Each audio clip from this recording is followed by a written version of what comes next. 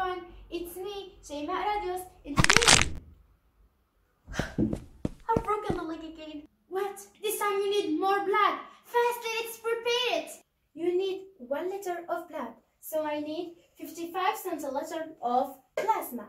Plasma is a yellowish liquid composed of salts, enzymes, sugars, hormones, antibodies, and some proteins dissolved in water.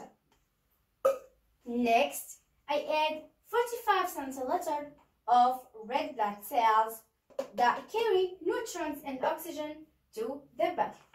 Then, I add 2 tablespoons of white blood cells that help the body and protect it. And lastly, I add 2 teaspoons of platelets that help the body to clot in case of injury.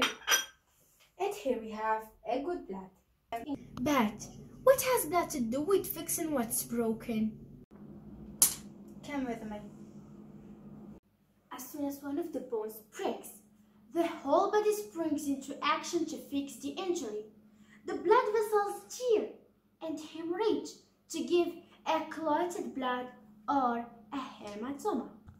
The severed blood vessels are sealed by the clotting process.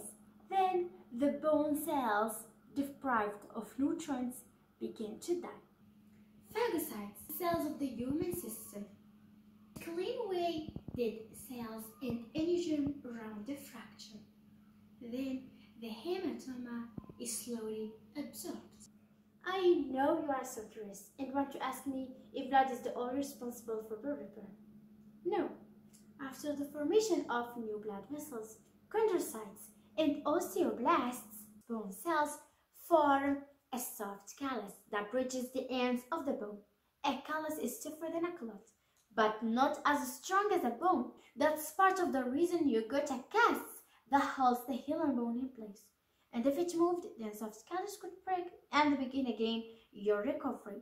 2 weeks after the fracture, special cells called osteoclasts resorb dead bone, while osteoblasts form new one, adding minerals to the mix to make the bone hard and strong as it bridges the broken pieces. This stage, called the hard callus, usually ends from 6 to 12 weeks after the break. Lastly, the bone is remodeled. Osteoclasts break down extra bone until it's completely healed and returned to its original shape. I was just talking about the table leg.